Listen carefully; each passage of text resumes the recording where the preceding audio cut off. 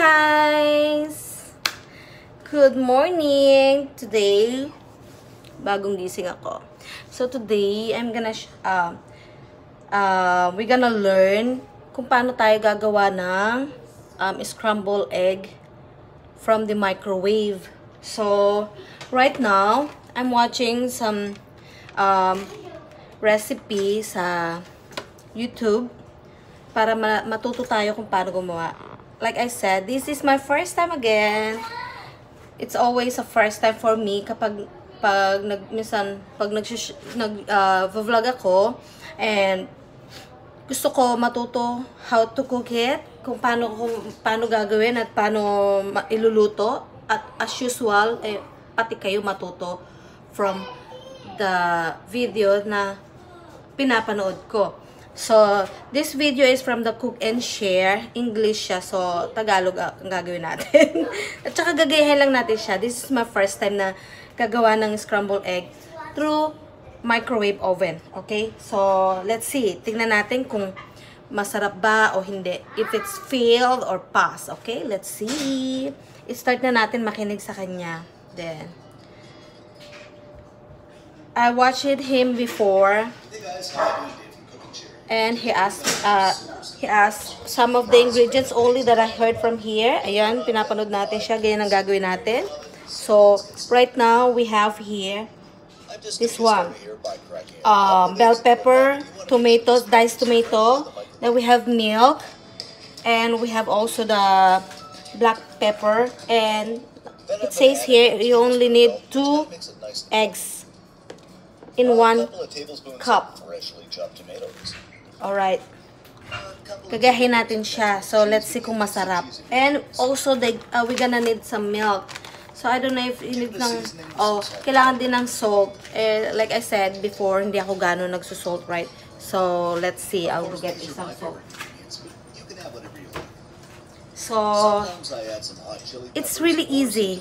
Nung pinanonood ko siya, hopefully, masarap din siya. Okay? Let's try it now. So, I already gave you all the ingredients, guys. So, we just continue at gagayahin natin. So, I have 3 cup here for adult. So, me and Aya will just gonna share kasi hindi naman gaano-ano si Aya. So, I was just gonna show you how to do it. Just keep on watching.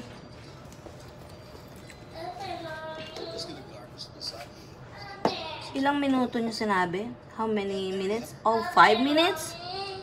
Oh, 5 seconds? Nothing, sweetie. Alright. How? Hindi ako nakikinig. Okay. It says here, 1.5 to 2 minutes only. So, lagay lang natin yung egg to the coffee cup. Ayan. You see? Okay. Akala ko nagkamali ako. Alright. There you go. Then, it says here, we just need to this. I put some itong mga to. Lalagyan lang natin siya. So, 3 yan. What is it? I never tried this before. Oh, yeah? Oh. Ayan. Then, lagyan natin ng tomato.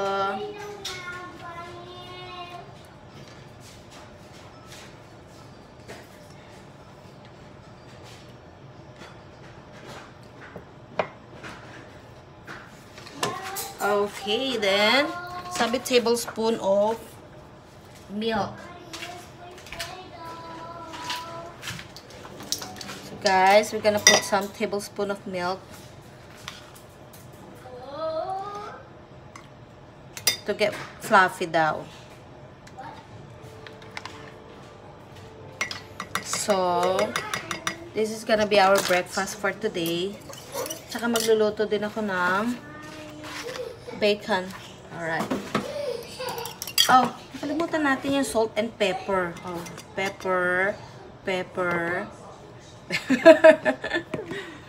Ay, oh, yung cheese pa pala natin. Okay. We're just gonna put pinch of salt on this. Kasi it's better na wala siyang salt. Kasi kapag kakain ka, ikaw na lang maglalagay ng salt mo. Para hindi maalat. Then, we're going to put our cheese.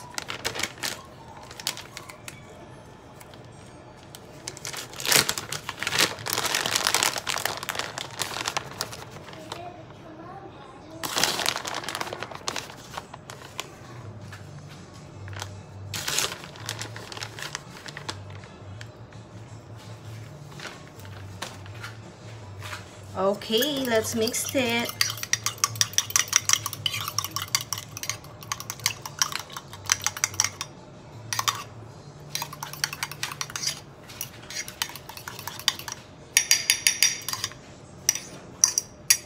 Hopefully, mix na natin siya lahat. Pwede na natin ang ating microwave. I guess pwede na to sabay-sabay. Kasya naman.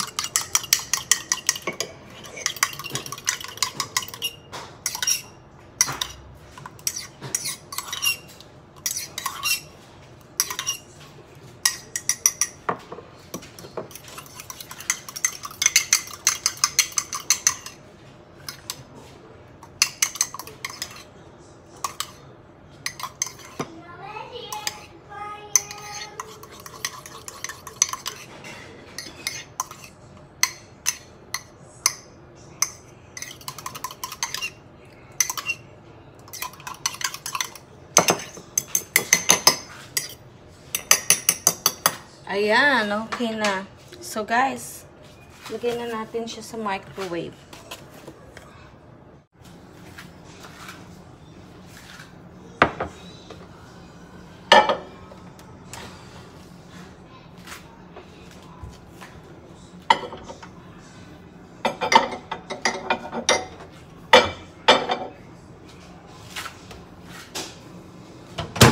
Two minutes.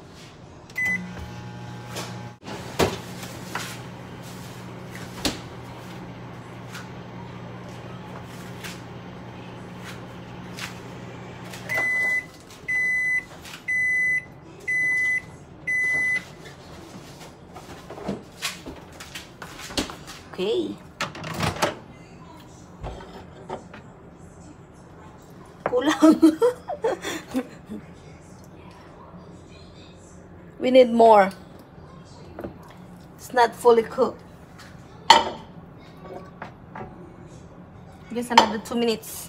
Another 2 minutes for this. Oh well, sinusunod lang natin kung ano yung sinasabi sa video na pinanonood natin. It says 1.5 and 2 minutes. But I don't know what's wrong. Hindi siya nag-fully cook, so I'll still need to cook it at least another 2 minutes for that. Si Kuya, oh, niloloko ko. Alright, guys. See? 1.5 to 2 minutes it says there.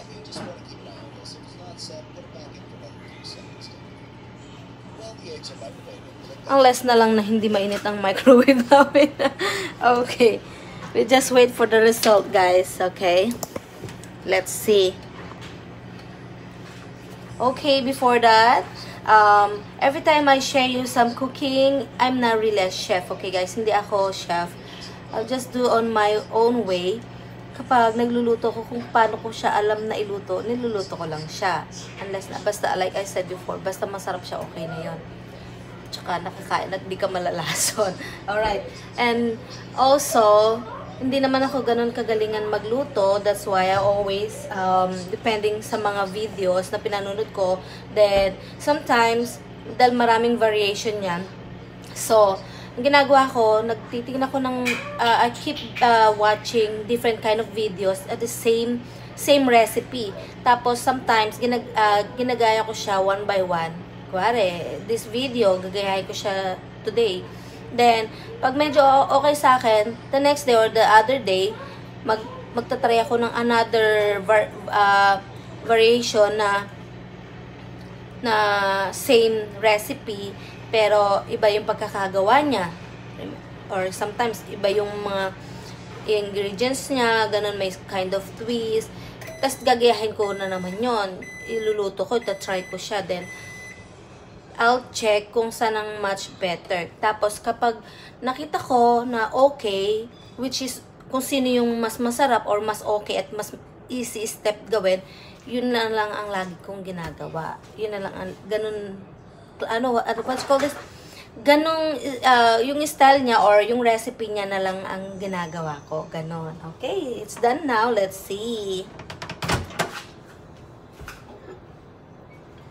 Oops. Ganito na siya, oh, diba? You see, guys, let's see. Gumawa ako ng kay Aya without the bell pepper. It's just milk, mozzarella, pepper, and salt. So, I'm gonna try. Ow! Mainit! Alright. Ay, pangalang. Okay. I guess it's just because my cup is too big for this. Kaya siguro hindi Another 2 minutes tayo, guys. Medyo watery siya inside. Or another 1 minute lang. See, watery siya inside. If nakikita nyo yung water, para siyang pa. Okay.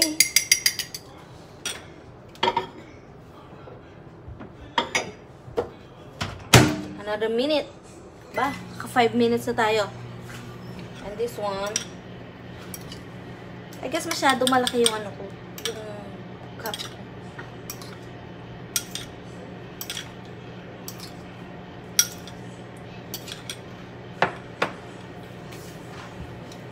I'll see you in a bit. After this, I'm gonna show you how. I'm gonna taste it. And I need to see kung pass sa family ko yung recipe or no. Okay? Alright, tingnan na natin. Ganito na siya.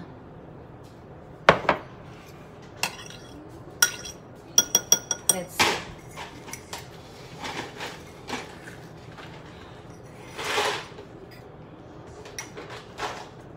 Mukhang okay na din. Look, guys.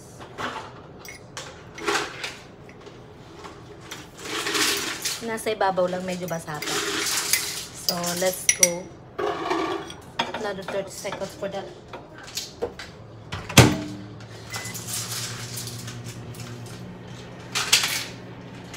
Okay, guys. It's just because isa lang ang niluluto ko for kids kay Aya. It is because yung bunso ko, si Isaiah, is may allergy siya sa egg. Okay. Peanut butter and egg. Allergy siya. So, we always careful sa mga binibili namin. Especially sa mga cookies, ganyan. Sometimes, it's really hard ipakain kasi nag-break out talaga siya. Here you go. Ooh, it's the same. I guess this is perfect. Look. Ito na lang kay Daddy. Ito yung bibigay ko kay Daddy para di ako masanman. May pagkamainit pa rin siya. Okay. I guess they're good. I just don't know the taste yet. So, we're gonna try one. Habang sinasalang ko yung kay Arya na scramble. Say 2 minutes for that. Let's go try this one. Let's go try kung masarap. Mainit pa.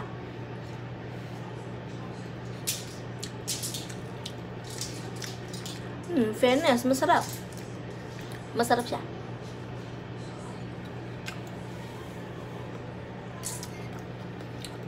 In-enhance niya yung lasa. Na-enhance yung lasa, I mean. Dahil sa cheese.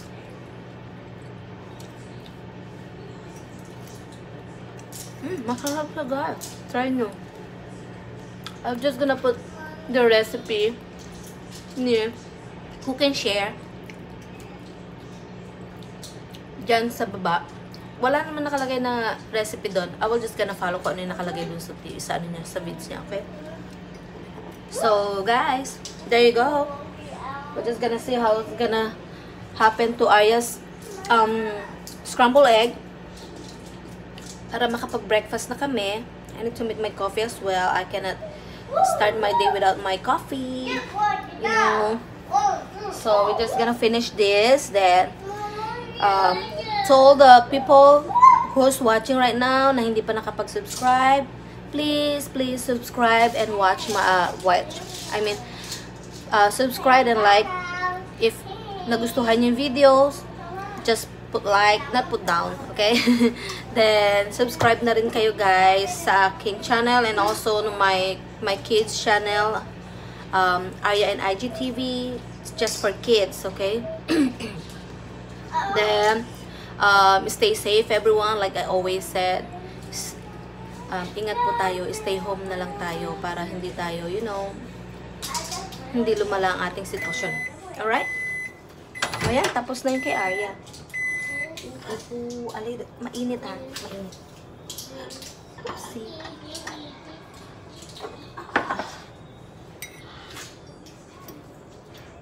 Oh, see, I told you, I guess. It was really on the sa cup ko nga. Masyado siyang malalim. So, I guess pag mga ganito, it's better. Next time, hindi ko na siya sa cup ilalagay. Sa ganito na lang. O, diba? Same thing naman pag breakfast ka. Gugustuhan to ni Arya, baby. See? Alright? It looks good, right? There you go. Thank you so much for watching. Stay safe. Love you all. Bye.